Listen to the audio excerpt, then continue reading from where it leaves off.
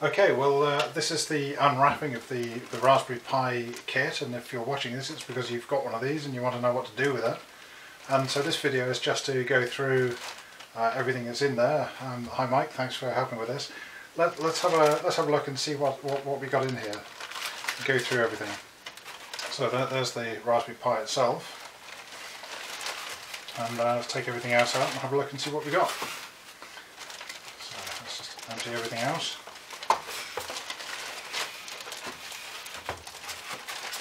Cables, and there we go. So first of all, the Raspberry Pi. What have we got there then?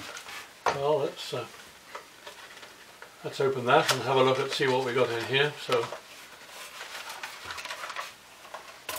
here's the Raspberry Pi, and wrapped in its anti-static wrapping. So you need to handle it really with the metalwork, because they are a bit sensitive to static. But so there's the Raspberry Pi itself.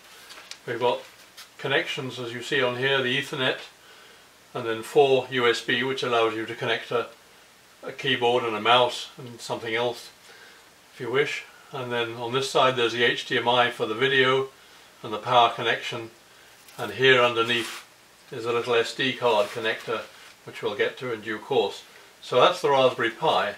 So the Raspberry Pi, I've just been looking at the specs for this. This is a 1.2 gigahertz 64-bit quad-core processor, which is fairly amazing. But this also has on it Bluetooth Low Energy, and Wi-Fi. It's got a Wi-Fi chip on it, and it's got a gig of RAM, which is quite extraordinary storage, as well as these 4 USB ports, which will be for the keyboard and the mouse and that sort of thing. So it's an amazing machine, isn't it? It certainly is, yes. Very powerful. So then, in due course, we've got a case for it as well, which you may not need in the first place. But so if we take that out, then we've got the case here, okay, and then top there, which allowed it to do it, and in the side here, you can see a base,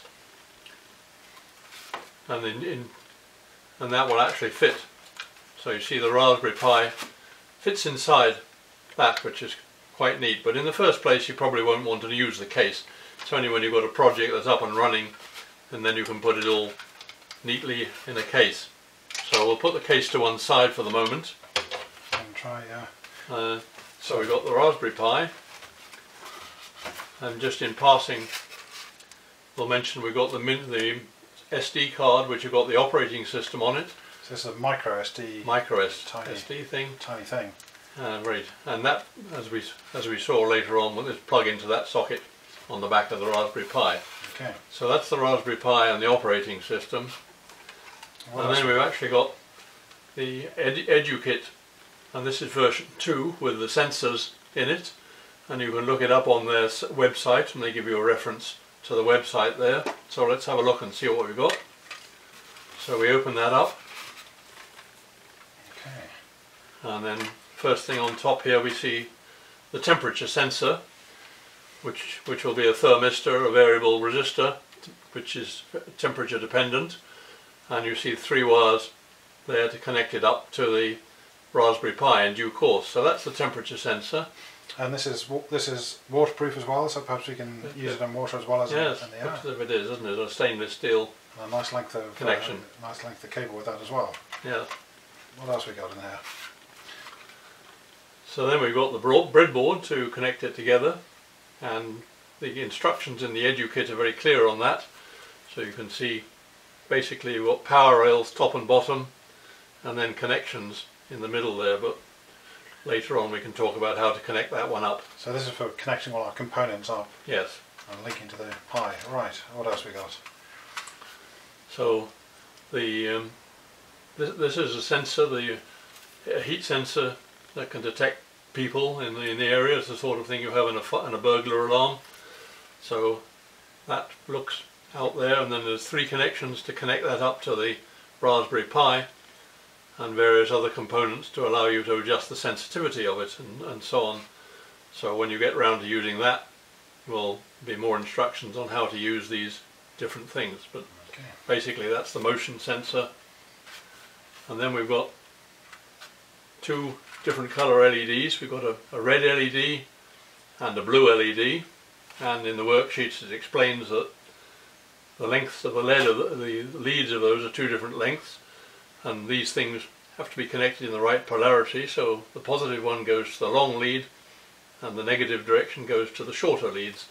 But again, we'll see that more when we connect the thing up. So there's two LEDs, different colours there. It's important to get that the right way around then. That's right. Okay, what else we got? And then we've got a little buzzer here with two leads, and again you'll see the leads on that are different lengths, and again the positive lead is the longer lead, and when you finish soldering it in, you can take this little adhesive flap off the top too, which is just to protect it. I guess we can use that with the breadboard. Indeed we can, yes. So that's this there. And then the other sensor that the third sensor we've got is a light sensitive resistor here, and you can see that with the sort of little zigzag connections on the front of it. And so that's just a resistor, but it's light dependent, so the value of the resistor will depend on the amount of light falling on it. So then what have we got in here? We've got a number of connection leads, and those can be used for connecting things on the breadboard that we've got there. So some of those have pins at each end for connecting on the breadboard, and some will have sockets on it which that's fit onto the like these white ones, which can connect onto these pins here. So you'll see two different types of connections. So those. Oh, great. So that goes there and so on. So we'll see that as we get to use the various sensors. Okay. So you'll need those leads as you build the circuit on the breadboard. And what else we got in here? Then we've got a couple of resistors.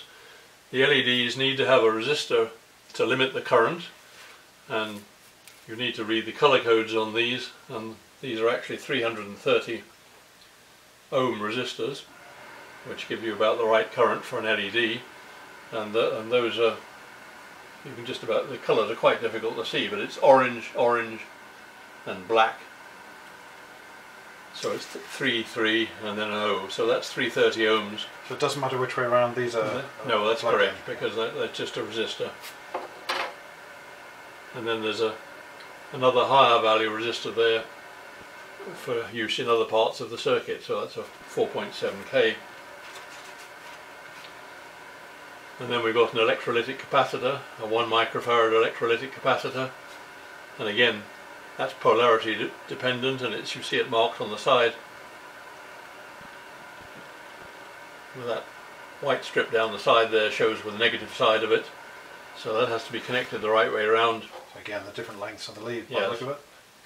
And the last thing and then finally we've got a terminal block for connecting power or the connections like that, or whatever. Yeah, so those could go in there. So yeah, and then that'll go into the breadboard as well, by the look of it. For yes, looks as if it would. Yes. So that's a handy little set of bits there. Okay, so let's just put those to one side and have a look and see what else we've got here. So there's a couple of cables here. There's a standard network cable. So, but actually, as we said, the Raspberry Pi has got Wi-Fi built in. So once we get the Wi-Fi working, perhaps we won't need this, but that comes with the kit.